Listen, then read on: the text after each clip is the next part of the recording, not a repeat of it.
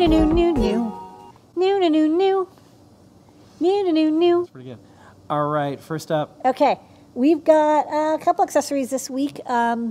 This is a w.FL / IPX3 / MHF3 to RP-SMA adapter. We have our handy ESP32 feather with a w.FL connector, not UFL, w.FL, it's smaller.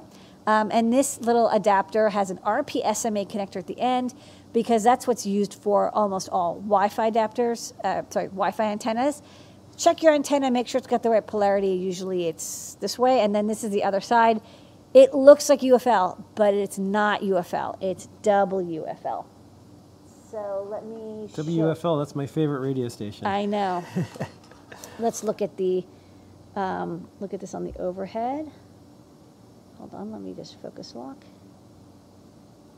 Okay, so this is the board, and there's no onboard antenna. Instead, there's this little connector, but you want to maybe have it in a box and have an external, standard 2 to 5 dBi antenna.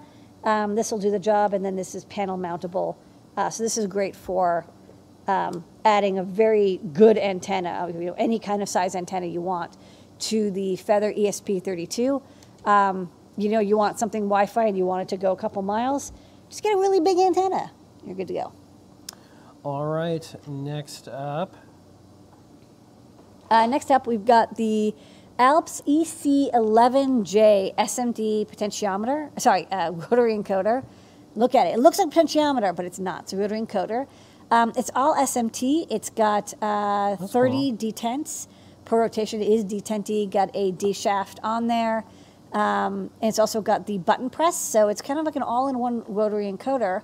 It's about the price of a rotary encoder, but what's nice is it's fully surface mount.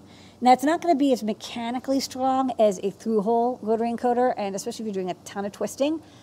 But that said, there are some situations where you really need to use a surface mount process for this, or you have something on the other side and you can't have through-hole pads going through.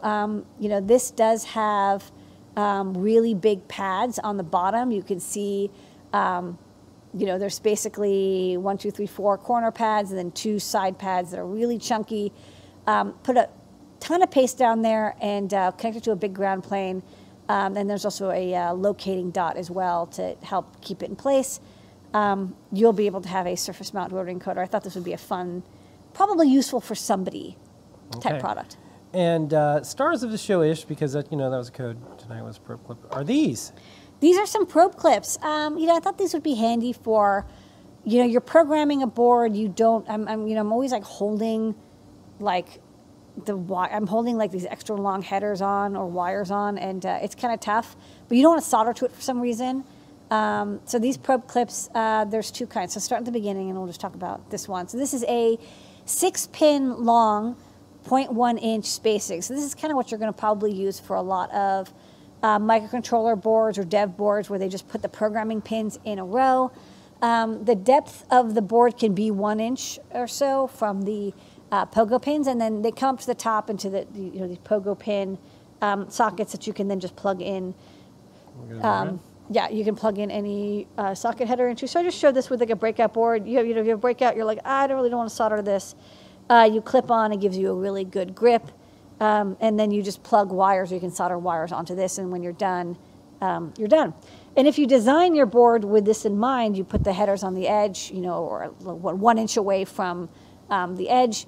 You can just clip on, program. You may not even need to have a jig for programming. You can just use this instead.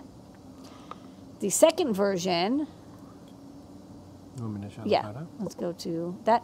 The second version is a 0.05-inch spacing 2x5. So this is like what I call SWD pinout spacing or JTAG spacing.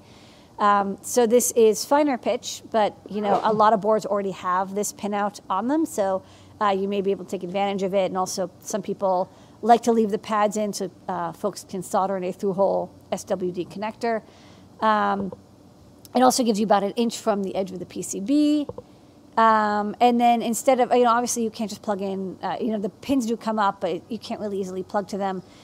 So what it does instead is it has a separate 2x5 0.1-inch header spacing that you can plug wires into to connect to your JTEC programmer. So this is an example. Like here, I've got these pads. This isn't ideal. You know, you should probably use through-hole pads, not surface mount pads.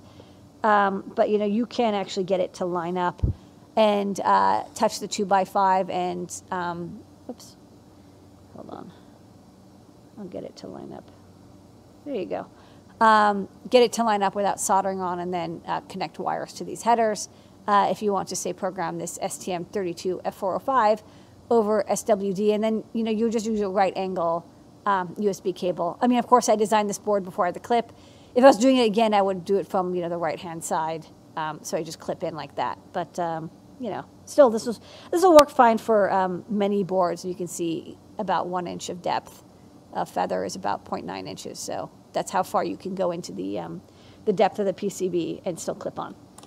Okay, and clippy. is new products.